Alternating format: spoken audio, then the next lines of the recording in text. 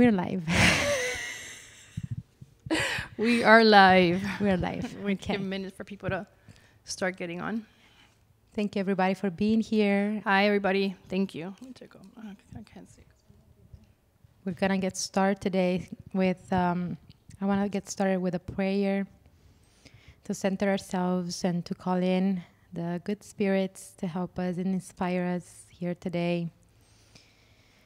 To remember the journey, Rosy's journey, to remember everything that she has gone through, and to have the intention here today of sharing her story so that she can be of help and of service. Her story may be of help and service to all those that are going to listen to it, and maybe a story of empowerment, a story of resilience.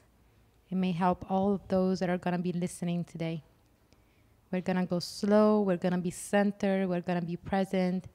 And hopefully those people that are listening today can also be present with us and listen carefully with their hearts, with their ears open, their hearts open, their brains, their minds open.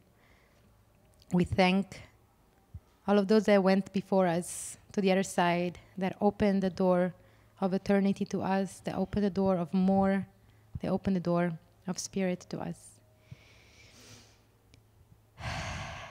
Here we go.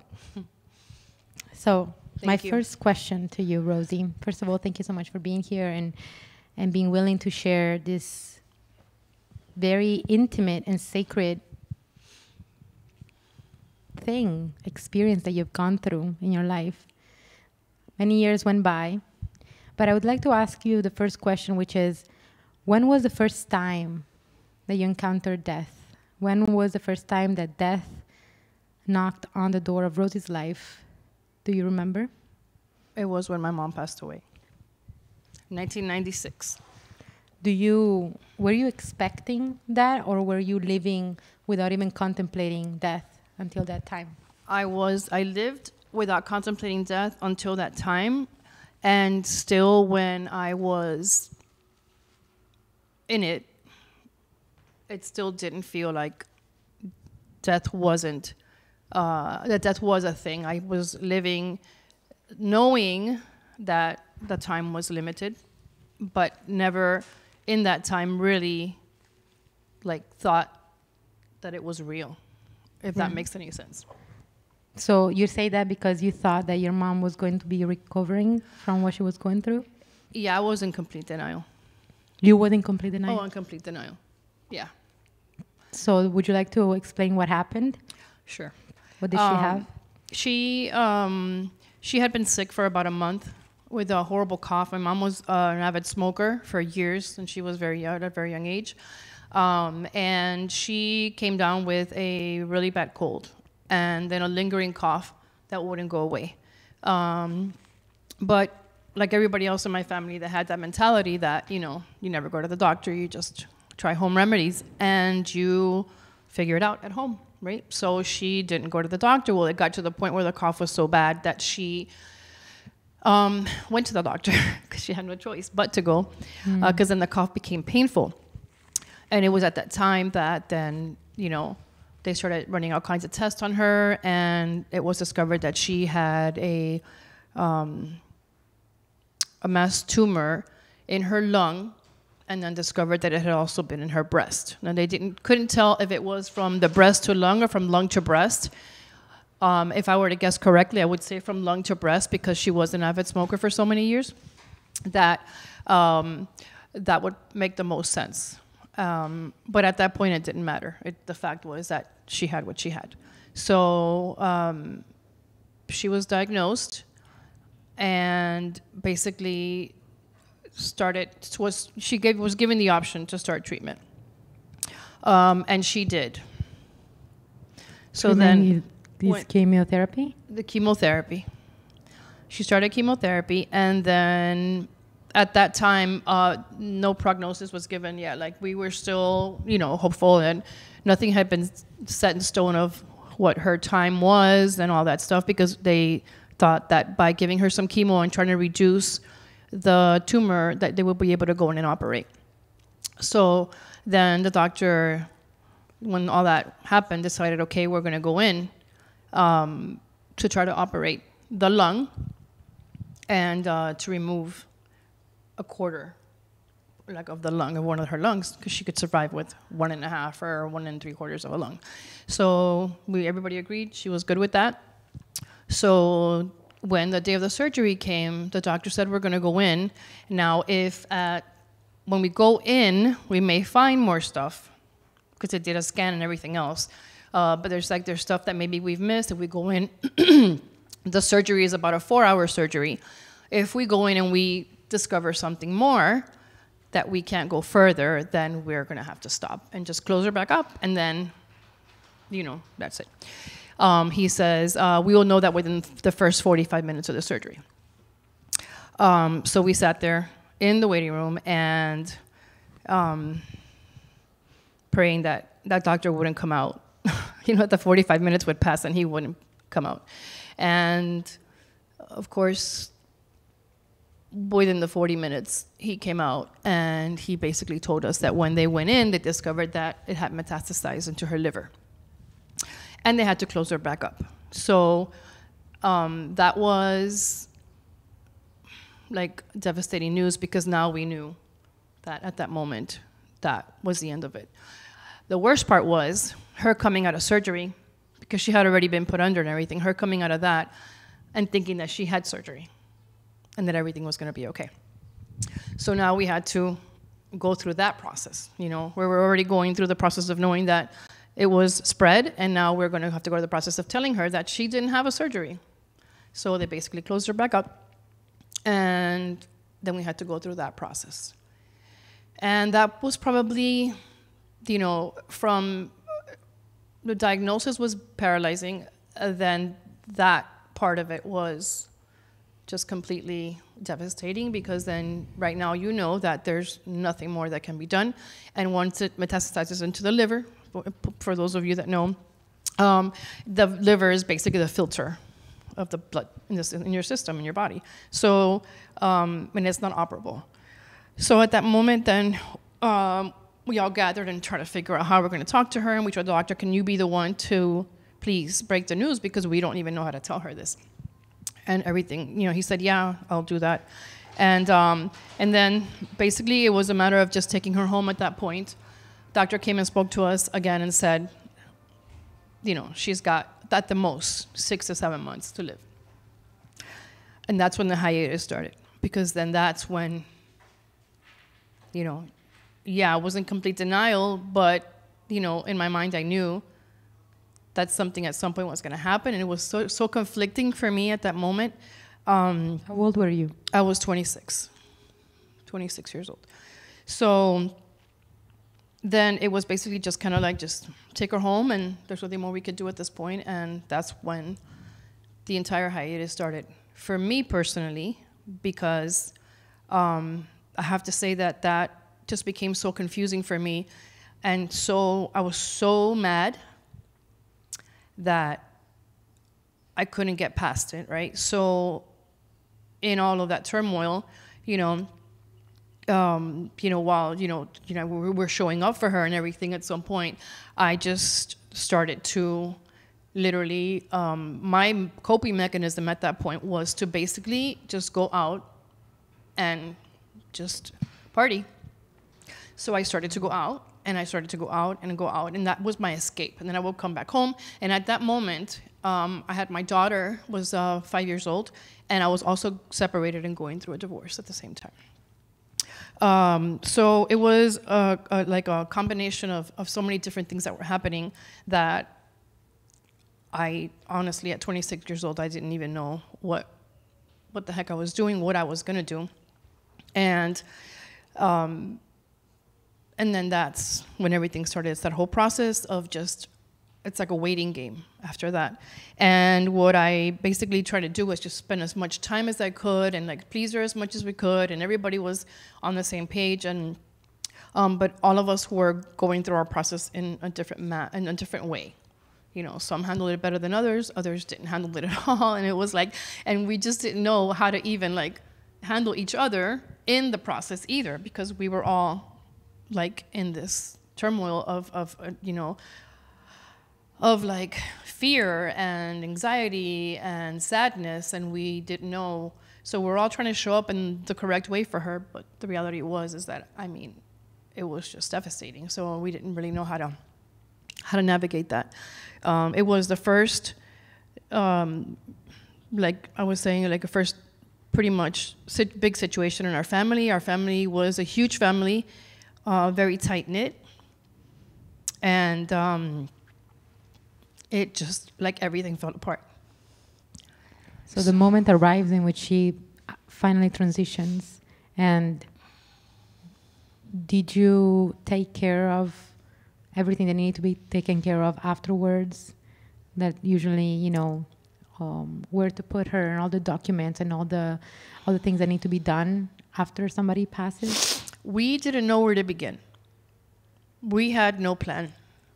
Our only plan is just to try to keep her as long as possible, the best way possible. We didn't have a plan. We didn't know what to do.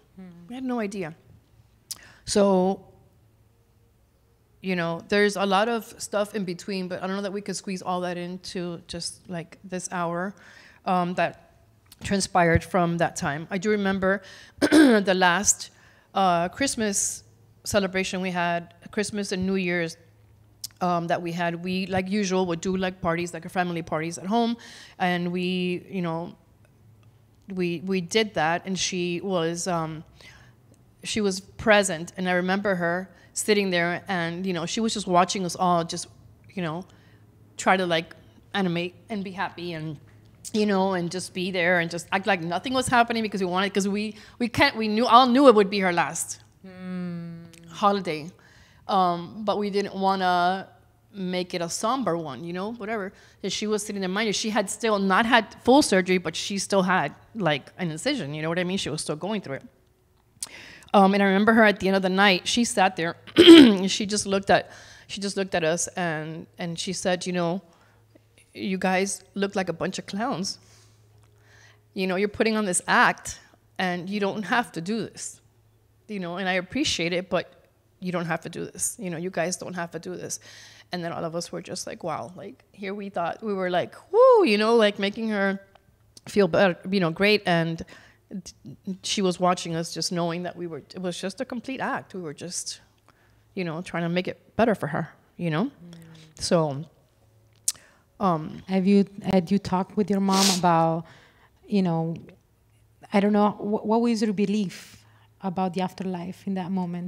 was an avid Christian woman, and she was okay with passing. She understood it, and she was okay with her relationship with God, and you know, and her only thing was that she was just sad that she was leaving us. Like, her worry, you know, it wasn't even about her. It's just who she was.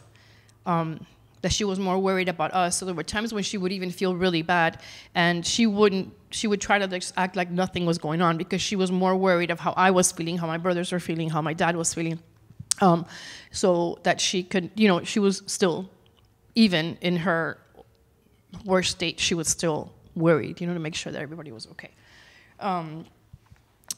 Had you talked with her about things like, when you cross over and you arrive somewhere, to let me know about the fact that you're okay? No. No, you didn't. We didn't talk about that, because like I said, we didn't know about, you know what I mean? Like, now, if it were to be happening now, I would definitely sit there like I did with my grandmother in 2015, you know, like, we talked about those things, you know? But with her, we didn't, because we didn't know. We didn't know what the heck we were doing, you know? So, do you think, okay, we're going to get to the good parts afterwards. Yeah. Right? But right now, it's good to explore a little bit what happened. So once she crosses over, how is your life? How does your life look like?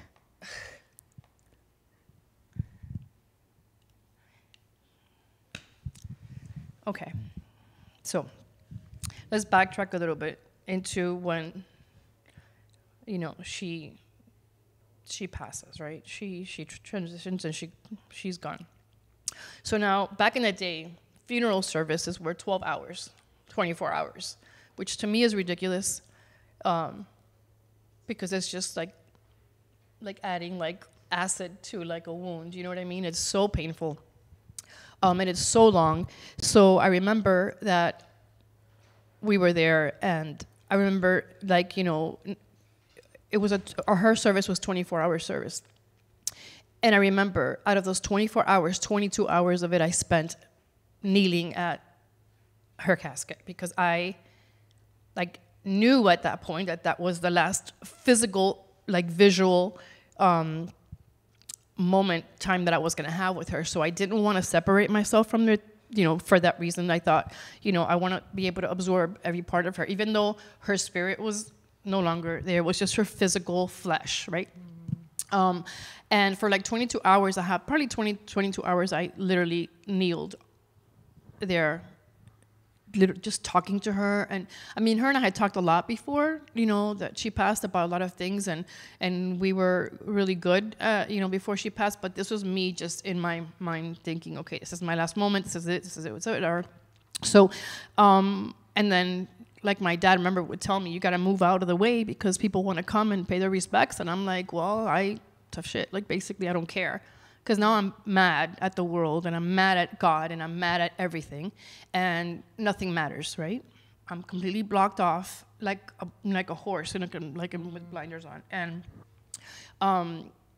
then I remember, you know, like that moment when we had to close that, and I knew that that was the final, that was it.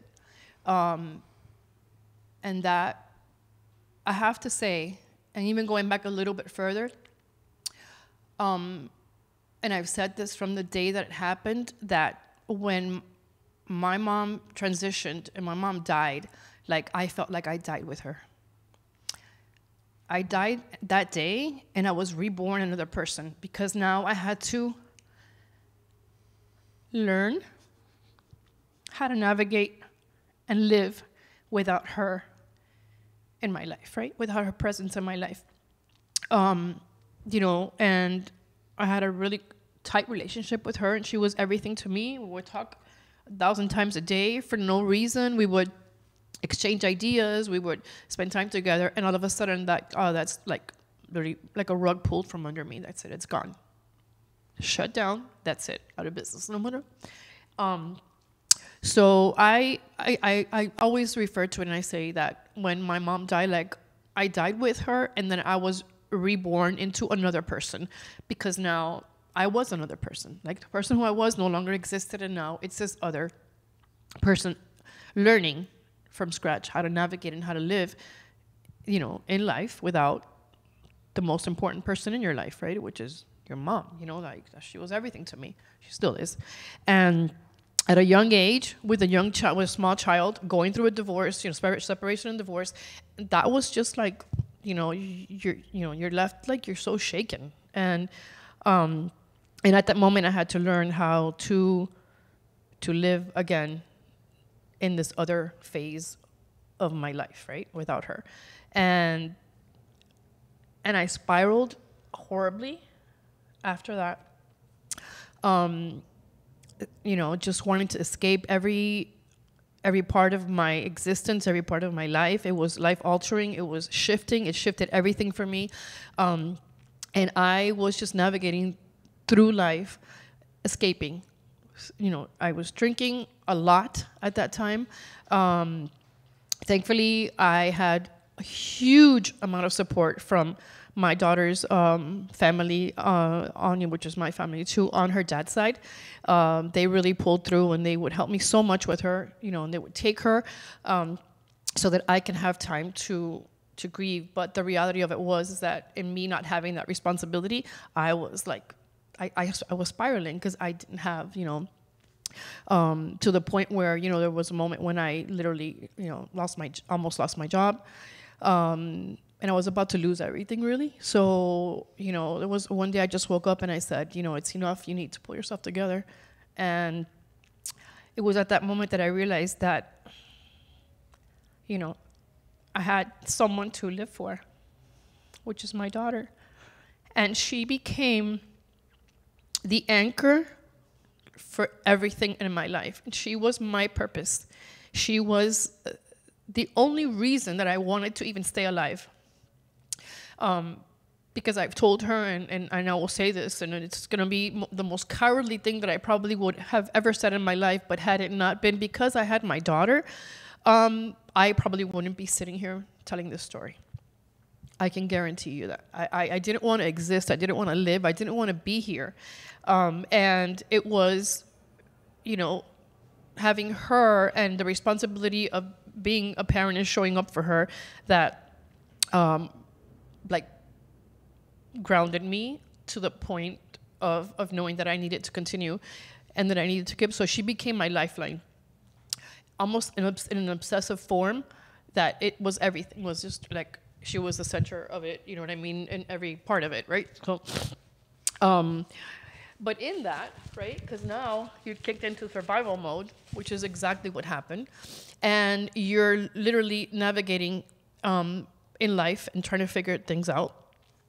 With a small child, a single parent, a job, a house, you know, to like continue. You have to continue, right? So what do? You continue. And then, and I went into survival mode. And in that time, you know, I realized later, you know, through conversations with her that I was doing things for her, but I wasn't doing things like with her.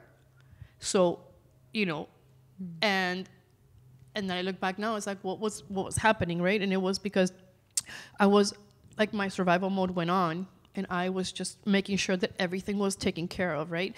But all the other I was, like, desensitized, you know, from so many things, right? I wasn't even feeling feelings at some point. Now through this entire journey of you know, spiritual healing and you know, and all the other deep work that I've done, I realized that that's exactly what was happening. I became desensitized to my existence, you know what I mean? And I was just in full survival mode. It was very paralyzing, and it was very, you know, challenging, you know, at times, because, you know, you feel like you cannot go. So I got really in this really bad, like, you know, survival mode. So I literally wore myself out sometimes, where I feel like I just couldn't continue. And then I was so mad, like I said, that I kept a lot of, you know, throughout the process. And then looking back, I hurt a lot of people. I was in relationships that I probably shouldn't have been in for the wrong reasons, trying to fill the void that nothing could have filled. Nothing. No one, no nothing could have filled that, but at that time I didn't know that. So I just went in life just, you know, like, you know, going and just, you know, having failed relationships and just having, like, you know, and I was projecting all of my anger out into other people, into, you know, situations in my life, at times even towards my daughter, you know, and, you know, so there was a dark night of the soul that lasted a long time. A very long time. A very long time. Thank you for exploring all of that.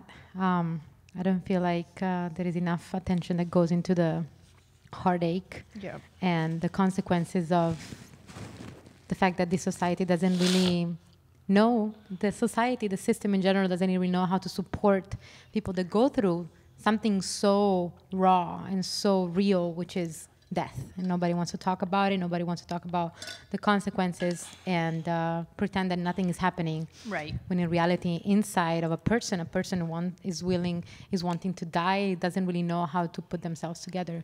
So you had that moment of you saying, like, okay, I need to put myself together and just, like, do something else. But do you think that was the breakthrough, or is there a moment in which there was a breakthrough?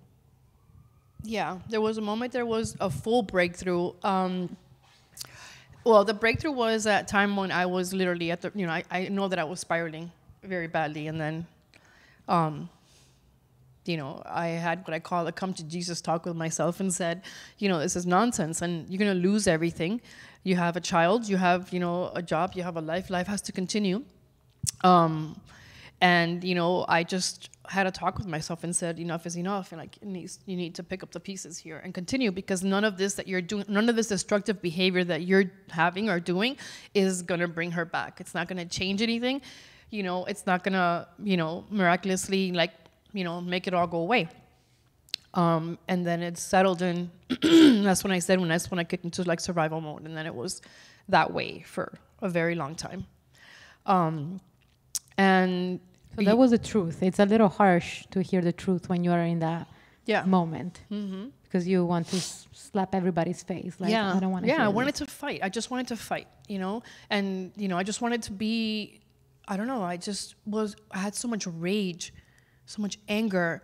You know, like I said, with life, and because I didn't understand any of it, and for so many years I was like with this big why with a question mark in my head constantly, like why? My mom was a lady that was full of life. She was my age right now when she passed away. She was young, you know, full of life. You know, she was full of light. I mean, she was just you know, a ray of sunshine, and loved by so many people, you know, and to know that to realize that this happened, it was like I had a big, like, why moment for many years, you know, until I stopped. You know, I started doing some deep-rooted work, and I said, I have to stop trying to figure it out and start trying how to figure out how to live my life in a substantial, joyful way that I can continue, you know, to serve myself and serve the people that are around me, you know, so that I can, you know, I don't know how to explain it, so I could just live this life without having to be so mad and so, you know, angry. So I went to I did therapy, but, you know, therapy sometimes it's not the best route. Talk therapy, so you're just talking to somebody? Yeah, somebody that's just taking notes and then gives you homework, and then it just, right? You know, yeah, it's awful, but, you know, I tried, they tried. I mean, it's a thing, you have to give it a shot, right? And then you think, okay, this one didn't work, well, let's try this one. And then, you know, and then that one doesn't work, and then you're like, okay, so what's next, right? What? So then I started, you know, doing some soul searching, what I call, because I really wanted to break away from that anger and from that fear and from that uncertainty, because I just wasn't living a full life at that point. And so I want to fast forward a little bit into 2014, I think it was.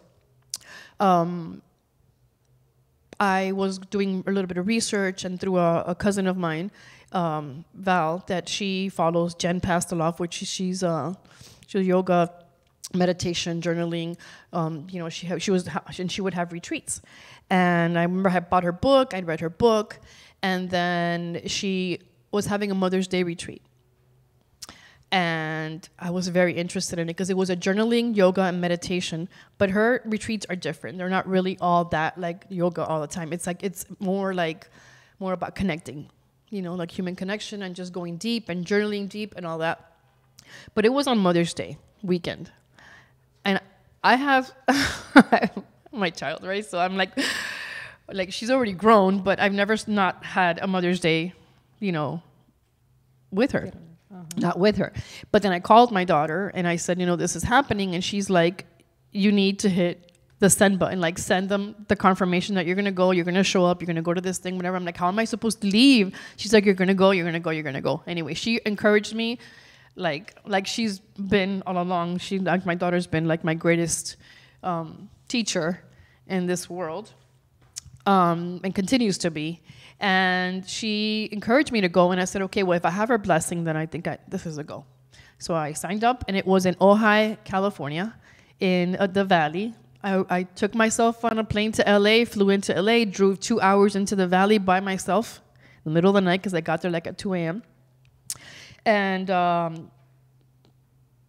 got together with about 24 other women that were coming from all parts of the country, and we all united there. And it was, that whole retreat was a lot about journaling.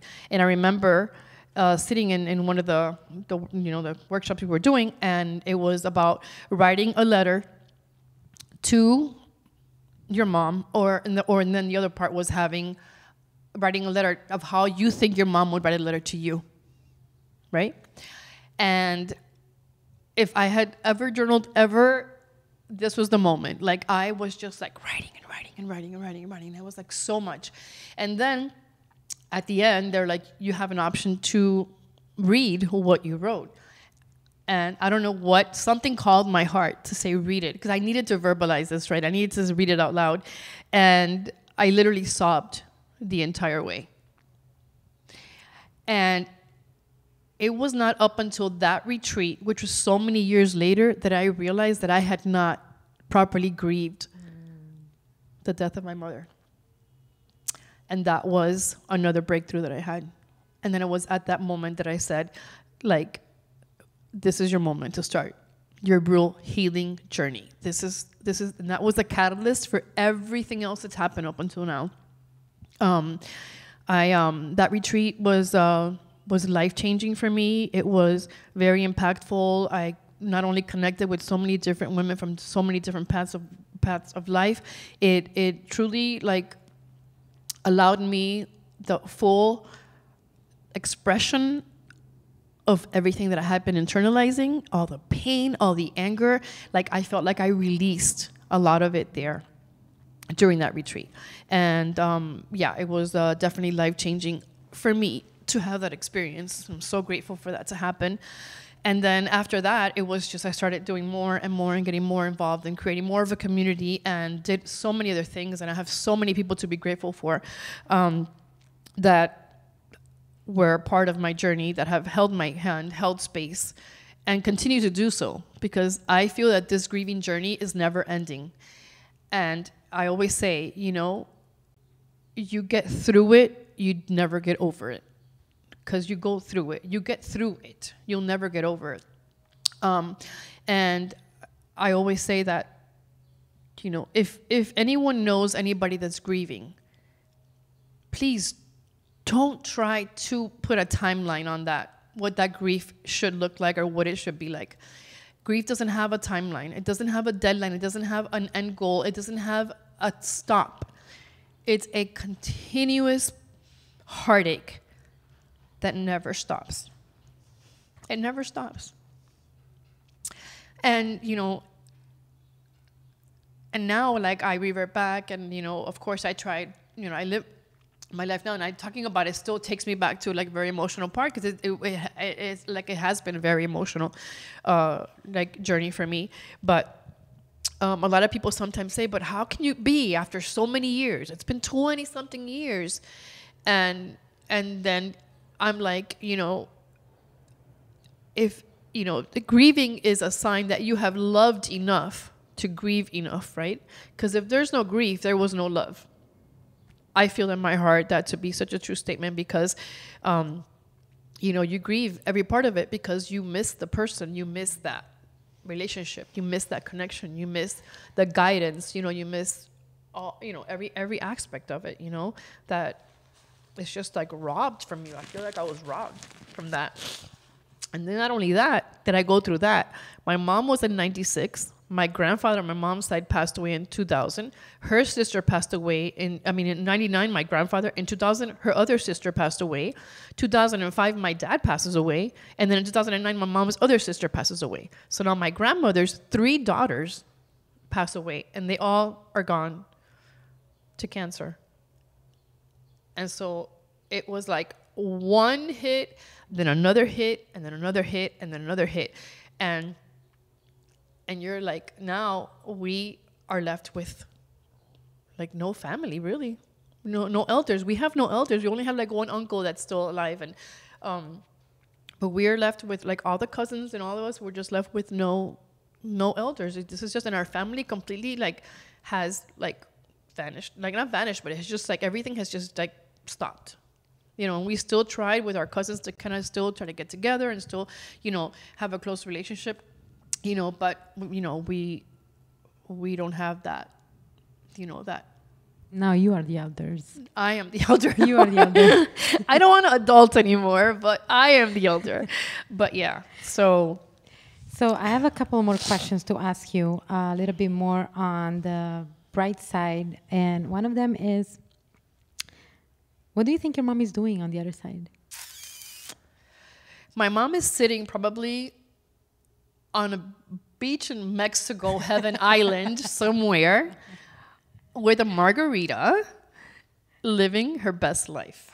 Because that's what she always dreamed about doing. And she never got to do that, by the way. I felt she was always a Mexican at heart because Mexico was her heart. She loved it. She dreamed about it. And she never got to. She never visit got it to here? go. And you know, in all of our conversations before she passed, I would lay with her and talk to her. She would always tell me, "Do not ever not do anything that you want to do," which is another part of why I live my life so fully, and I just go in like head first, and I'm like, you know, because I'm not gonna not do this, and I'm not gonna not do that, because, you know, I saw what happened with her, and she took care of us. She was, you know, a homemaker. She took care of her family and everything, but she missed out on things that she wanted to do for herself. And Mexico was one of those things. And she did tell me, like, do not ever not do anything you want to do in this life. Do not leave any stone unturned that you want to discover. Do it as long as you don't hurt anybody and you stay, you know, right with yourself. Like, do it. Just do it. So, and that's why I live life so on purpose. I live my life on purpose. Like, I want to rob every second of everything. And like my friends tell me that I have the fear of missing out. It's like FOMO thing, because I never want to miss anything. That's why my social life is always so intense, because I don't want to miss anything.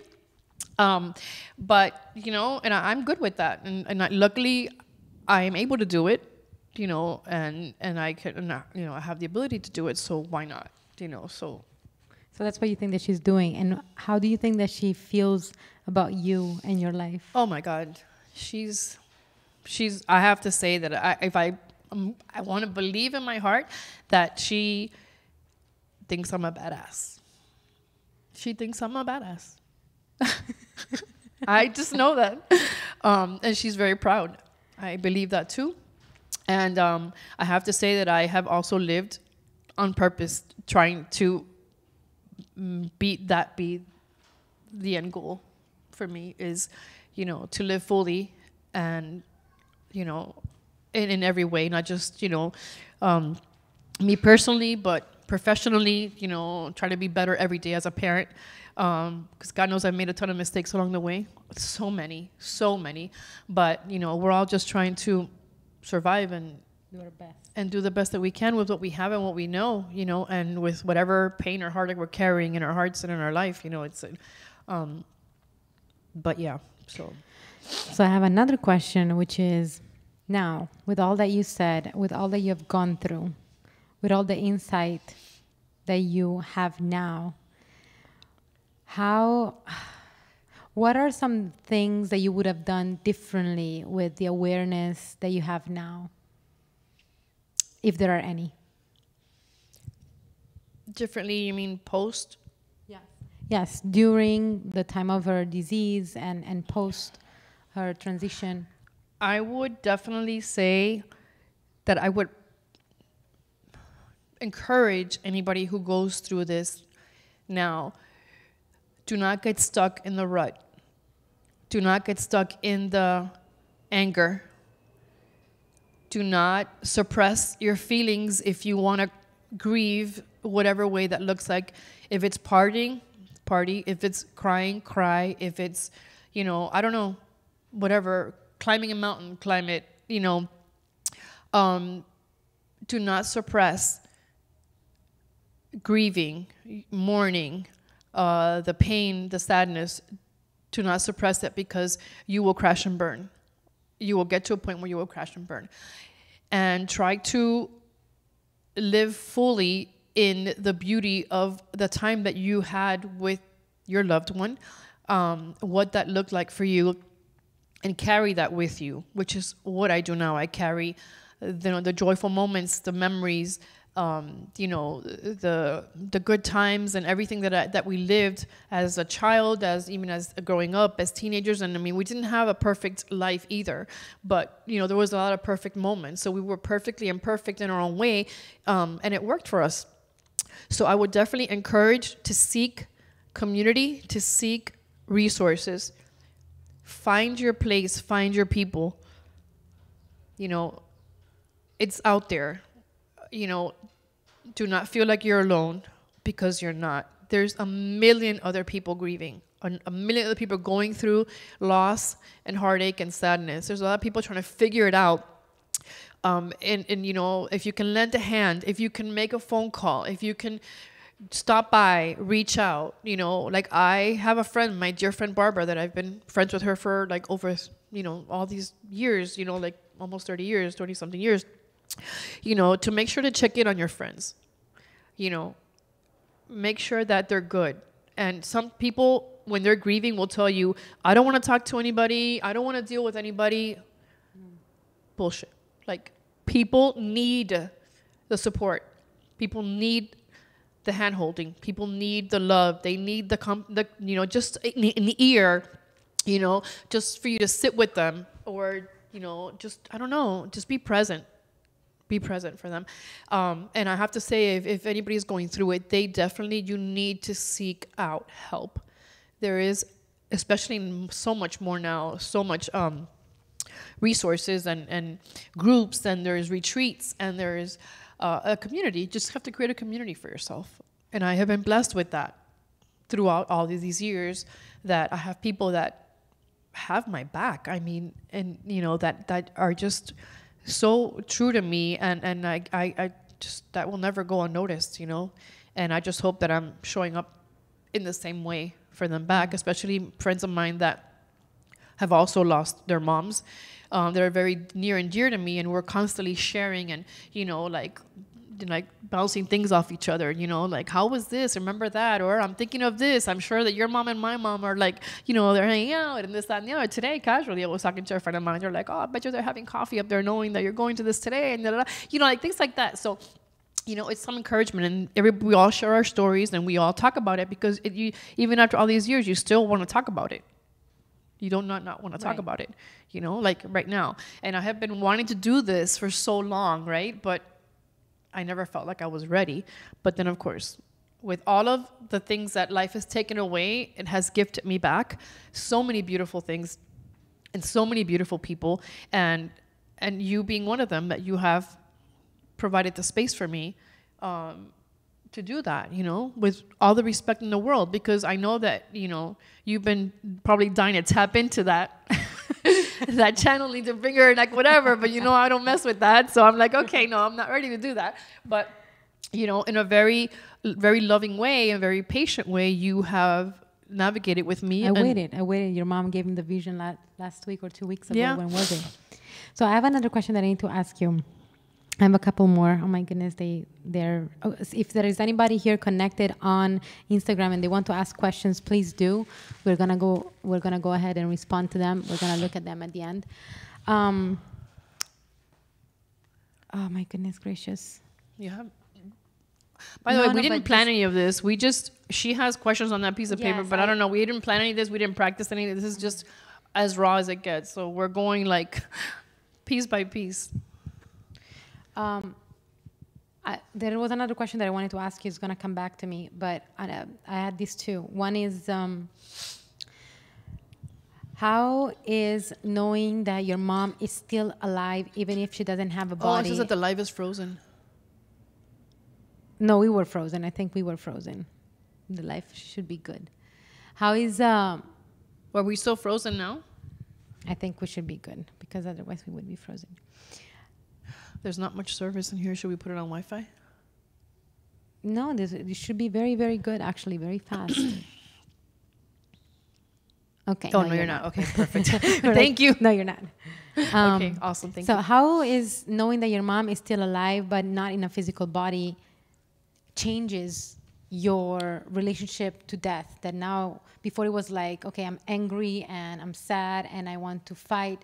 How does it make you feel knowing that oh, she still exists. Like she's not actually gone. She's just gone from my The physical form. yes. Yeah. It's actually, it's been a game changer for me to know that, because, you know, a lot of times we think people die and they die. You know, no, it's just that the flesh in this existence has gone away, but I feel that her spirit is very much alive. I feel her constantly in everything. Do you have a sign that she sends you that you know, like it's her sending you a hello from the other side? It's been different things. Can you say like one or two things? Different things, and I have to say it's more of a feeling than anything else. And it's like I feel all the time that I feel it, like when I'm in a, and it's weird because when I least, I'm like, it's like almost a feeling of like that kind of thing, that I feel that constantly. And believe it or not, even, and it's gonna sound really, really, really weird because a lot of people don't believe in this, but my dog, like on 2 or 3 occasions I haven't been able to find her in my apartment, and then I go, and like in the middle of the night she'll be sitting in like in the bathroom, and like she'll be like staring out like she's seeing something, right? But she's not focused on me, and a lot of times I feel like her spirit is very much alive, you know, in my space wherever I'm. So you would suggest people to redirect their focus on feeling whatever feelings they have, and then solutionism. That's what I would call solutionism, like things that would help you make you feel better. Yeah. Like I said, yeah, feel your feelings. Feel your feelings, you know, and please don't let anybody ever tell you shouldn't be feeling this way or the other, or that you should be already over it, or that you shouldn't still be, you know, feeling a certain way, you know, like nobody knows what you're feeling but you. And you have to honor that. You have to honor your feelings. Even if it's not, let's just say that maybe it's not grieving in general, in life in general, you have to honor your feelings, whatever. It shouldn't be robbed from you. I tell you, oh, you shouldn't be crying, or you shouldn't cry, or stop crying, you know, or, you know, don't feel this, or don't do that, or it's been too long already. Like, you know, no, you know, I want to grieve, and let me do whatever that. Just like the baby now that is screaming. I wanted to ask you, so do you feel like everything that happened with your mom transition, of course it prepared you for the transitions that came after that, but do you feel like it made you more compassionate and more empathetic? 100%. 100%. Yeah, definitely. It's taking it into like a whole other level. My level of compassion and empathy and understanding and being open, you know, is like those things that they say, like, please always be kind, because you don't know what someone's going through. And I apply that daily to my life. You know, if people, like, I find people in the street that they're just being mean, or people that are like, you know, whatever, hostile. And, you know, I don't take it personal. I'm like, what's happening? Like, you know, what are you going through? You know what I mean? It's a real thing. And most people, even more now, they're going through a lot of mental issues, a lot of emotional. This world is broken, you know, and it's hard to navigate it as it is. Imagine having to do that while you're, you know, potentially losing a loved one, and then, you know, so you have to always show up, you know, with love and compassion and understanding, because everybody is going through something. Just like when I go to breath work, my friend Media, she has breath work classes sometimes that she comes and does them here. And I always tell her, I mean, is there ever a time when I'm not going to go deep? Because I go deep. And she said to me, no, you're never going to stop going deep, because the day you stop going deep, then that's the day that you are no longer existing, right? Because you're going to continue to go deep. So, you know, if I could be that voice of I don't know, hope. Like I said, you get through it, you'll never get over it. It's doable. But if you're gonna be here and you're gonna go through it, make it the best possible. Find a way to pour your heart into everything that you do, and to live life on purpose, and, you know, and show up for people that are potentially going through things too, like maybe lose a loved one or whatever. Show up for them, you know, show compassion.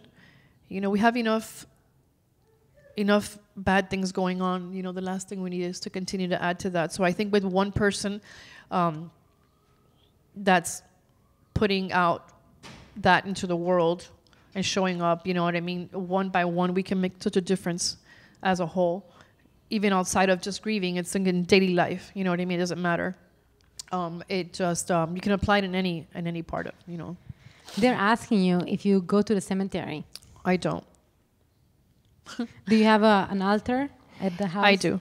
To honor your mom? Yeah, I do. I don't go to the cemetery because the cemetery for me gives me a sense of like of emptiness, and I leave there with a very, I don't know, very empty. So I don't go. I have gone, but I don't go periodically or anything. I do have an altar at home with her picture that I buy flowers every week, and I honor her that way. And the picture is of her and her. I remember the question that I need to ask you. What? Is there a question that I didn't ask you that you wanted for me to ask you? Oh.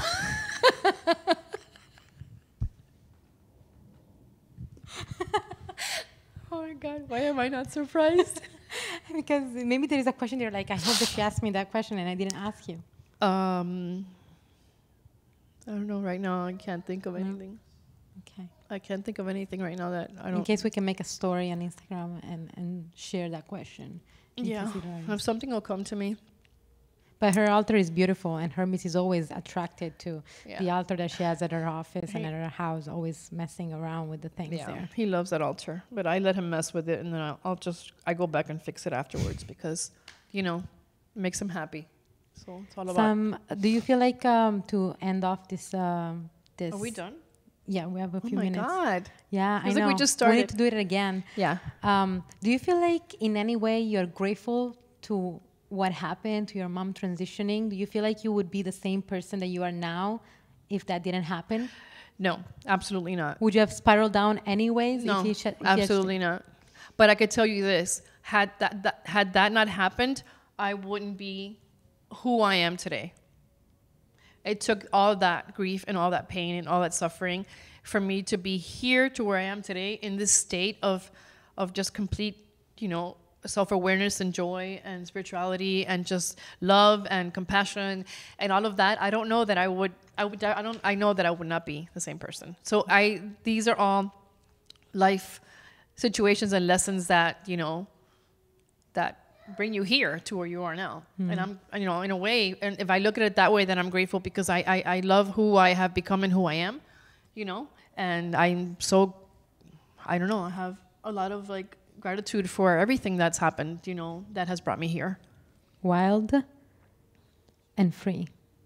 That's how I see you now. So to me, it's very interesting to just regress and imagine you in a different way. Oh, I was mean. I was mean. I was mean. But I feel you. But yeah, no more.